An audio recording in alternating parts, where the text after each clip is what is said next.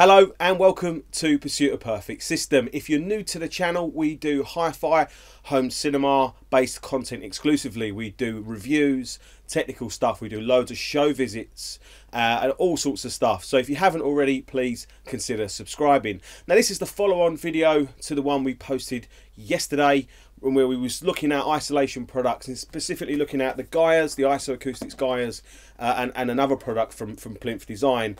Now, you know, I did a little unboxing and a little look at these, but what I think is really important is to have a closer look at the installation process. It's actually quite simple, but you know, I've been messing around with it for a couple of hours installing them underneath these Atacama Apollo Cyclone 6 speaker stands, and it was actually fiddly and it had me beat actually for a little while. And it's easy, but we need to align the isolators perfectly. So what I'm going to do in this video is have a closer look and do an explanation, you know, through the installation process. Hopefully that'll be useful, because when it comes to the time when you want to put these under your speakers, if you can pull your speakers out and put them under them and put them back, that'll be better. But if you're anything like me, you've got those speakers in the perfect position, and we're looking at adding the IsoAcoustic GAIAs to improve those. And the last thing we really want to do is have to kind of fine tune our position. Now what might be interesting, you might find that you install these and you might want to fine tune the speaker placement anyway, but just in case you don't, just in case you've got those speakers in the perfect position, the more prepared we are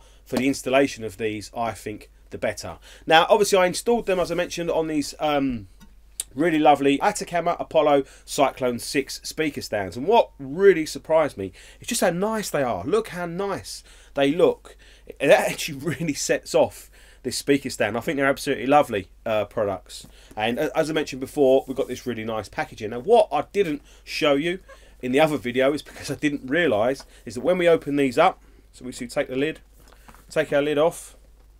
This one doesn't want to come off. Come on. There we go. Oh, right then, so we've got our instructions and we've got our 4 IsoAcoustic GAIAs inside. And what I didn't realise is this comes out, and beneath we have a series of obviously connectors or bolts or threads. We've got M4, we've got M8, 1/4 inch and M6, and then we've got some locking nuts which are really important. So what's wonderful is that bit of cardboard there shows us exactly what is what. It's a really useful thing.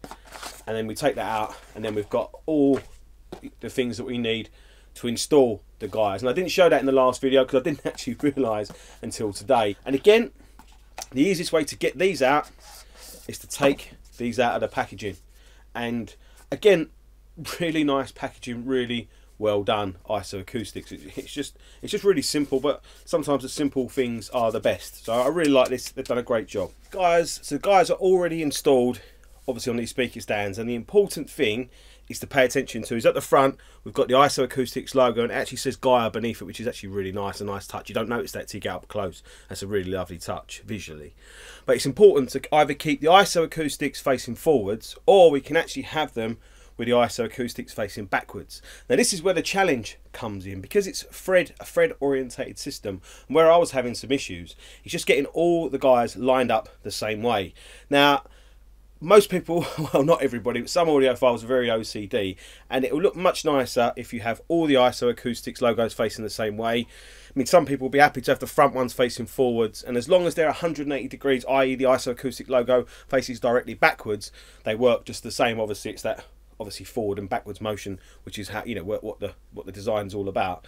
But you know, for me, I want all the IsoAcoustics logos facing the same way. So that's what we're going to look at now, the installation process. It is very simple, but it never hurts to be prepared. And this is our other speaker stand. We've still got the spikes that came with it included. So sensibly, the first thing we need to do is just remove the spikes. Now, obviously, these Atacama Apollo Cyclone 6 stands are really easy to work with. So it's just a basic screw system, and we just literally unscrew them and remove them. So that's you know, a very easy stage.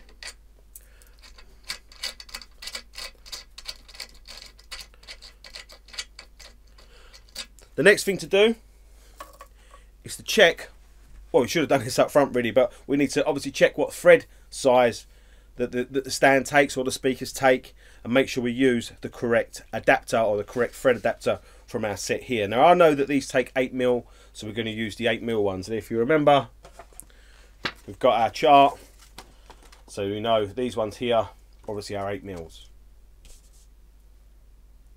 Actually, that's the wrong one. Edit that bit out. It's the bottom ones. He's a 6mm, not 8mm. Apologies, edit that one out. Right, so we just quickly check that it's correct.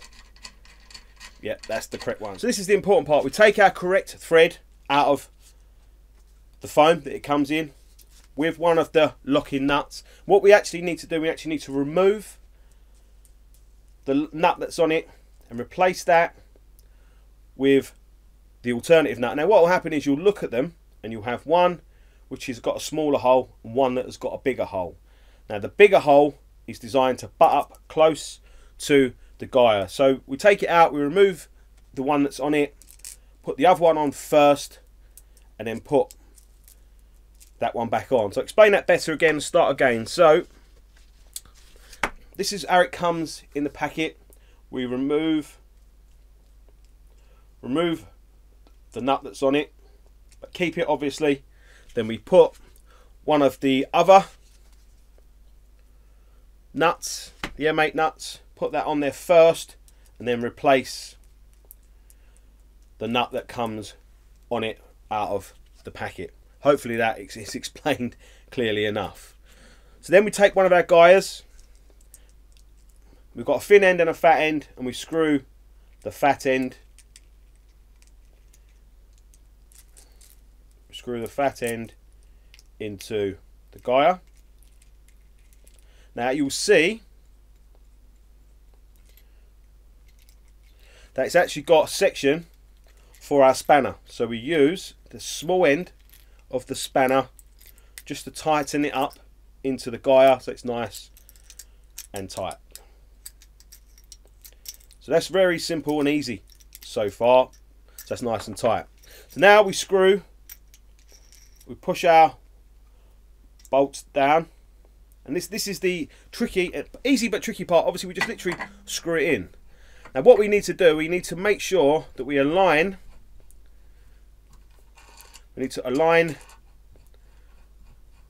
obviously the speaker stand in this instance with, so we need to align the IsoAcoustics logo to face front. Now obviously as I've tightened that up, the IsoAcoustics logo is facing kind of that area. So what we do, we use our locking nut, so we separate the two nuts. So this is where it's tricky, see? We separate the two bolts, sorry. One needs to be tight to the GAIA and one needs to be closer. So we need to do enough turns, and then we tighten.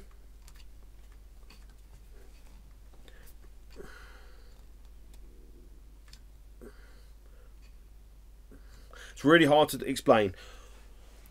So if you imagine we've got a bolt near the stand and a bolt near the GAIA. The bolt near the GAIA needs to be tight. And what we do, we turn the GAIA until it's nearly all the way in. And then, depending on how it all marries up, you're probably going to need to leave a little bit of a gap between the top bolt and the bottom bolt. And as we get near fully tight, we tighten up the top bolt, which is the one that will be closest to the speaker stand, or in this instance, yeah, the speaker stand or the speaker. We tighten that up, and that then tightens the overall situation up. So this is the bit that's tricky, this is the bit that's fiddly. Now most people probably won't have any problems with it, but that is how we do it. So you'll see we've got a slight gap, but this is now nice and tight. Obviously I'll bring the camera over to show you.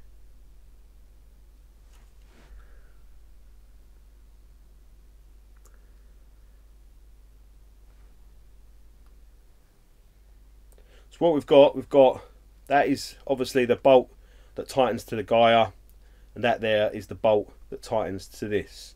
Now, this is the bit we need to make sure that we get the main GAIA screwed in as close as we can to our speaker stand before we tighten up the top bolt. And now this obviously is nice and tight. We've got a slight gap, but now obviously we've got to pay attention to get that gap roughly the same for every single GAIA that we install, and that is obviously how we'll level our speakers after, or our speaker stands after.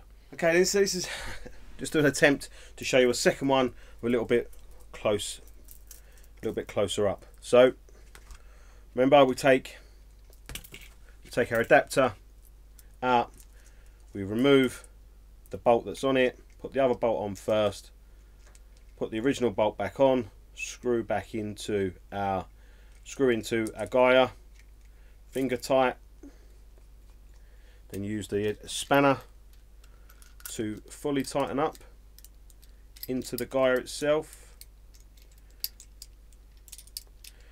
That's it, nice and tight. Now this is the tricky part. Hopefully you can see. Difficult to film it actually and show. So this is basically 2 bolts. So the bottom bolt we screw up tight to the GAIA, and this is the bolt. So the bottom bolt, we should get that in focus. Okay then, right, the bottom bolt we screw up tight to the GAIA. Trying to get this in focus, it's difficult. So there's our IsoAcoustics logo. I don't know if you can see that GAIA 2 underneath there. It's a really lovely touch. So that one screws up tight to the GAIA itself, and this is the one that we've got play with in order to tighten up the screw, but make sure IsoAcoustics is facing forward. So hopefully you'll be able to see me do it if I can stay out of the way. So we just screw tight. Right, so if I tighten that one up, well, actually that one lines up perfectly, but then we've got a different distance here. So let's see if I can turn this around a little bit without breaking everything. There we go. So on this isolator we've got, I don't know, a 2 or 3 mil gap, but on this one it's really tight. So what we do, we loosen off a little bit, use our top bolt, extend it up a bit, screw the whole lot back in, tighten up the top bolt with your fingers. This is the tricky part really, getting that tight enough so then everything tightens up around it. So now we've got roughly the same distance. It could do a little bit more than that, so loosen off, get a bit closer, tighten up. A little bit of gap there.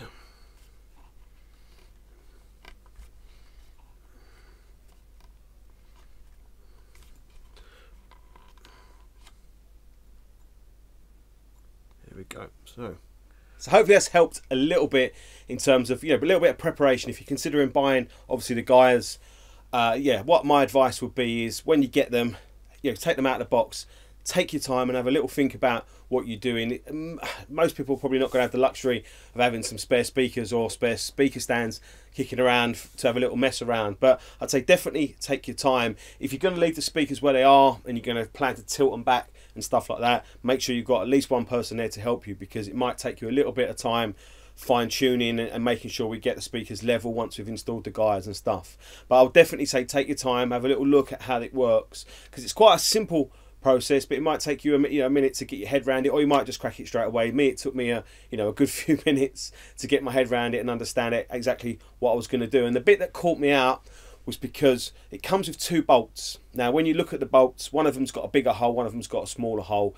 Now the bigger hole is not attached to your thread, so remember you need to remove the bolt that comes with the thread, put the bolt that's on its own with the bigger hole. They're exactly the same size, there's only the hole that's different. That needs to go on first and tighten up to the GAIA. Then we put the first bolt that's attached to the thread back on it, and then you'll see then that the thread, one of the bolts tightens up lovely and tight to the GAIA. Now the bit that was catching me out was I was trying to tighten the bolt up and it wasn't tightening up to the GAIA, and I was scratching my head. That is, if you've done that, that means you've used obviously the wrong bolt closest to the GAIA. When you use the correct bolt, it will tighten up lovely and tight. That's the reason for the bigger hole. It can go over. You'll see it when there's a bit there. You'll see it goes over it and it will tighten up nice and tight. Now the tricky bit is, now I've got quite fat fingers and stuff, but trying to get your fingers in and tighten up the bolt that tightens to the speaker stands, that's the tricky bit, and that's the bit that's hard to get your head around how that even works. But once that's tight against the speaker stands, the whole GAIA turns much tighter. So that's something to pay attention to. Think about gaps and distances. Now I'd suggest if you can get the GAIAs flush up against the speaker stands or the feet or whatever you're going to be using, that would be best. But what might happen is you have that last one that just doesn't want to do it, and then you'll have to change them all and leave a tiny little bit of gap so that they're all exactly the same, because that's what we want. Obviously we want symmetry, and obviously we want the speakers to sit level. So I hope this video has been helpful.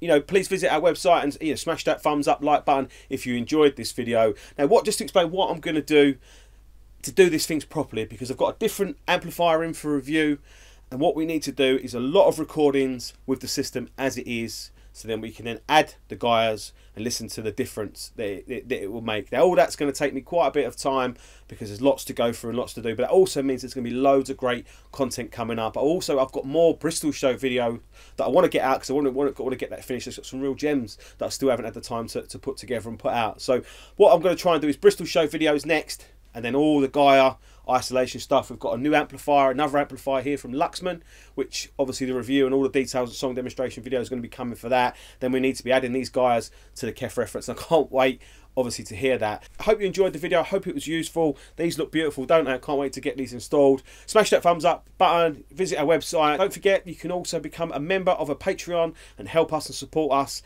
to bring you far more better content and more of it. So I hope you're enjoying what we're doing, and I'll be seeing you soon.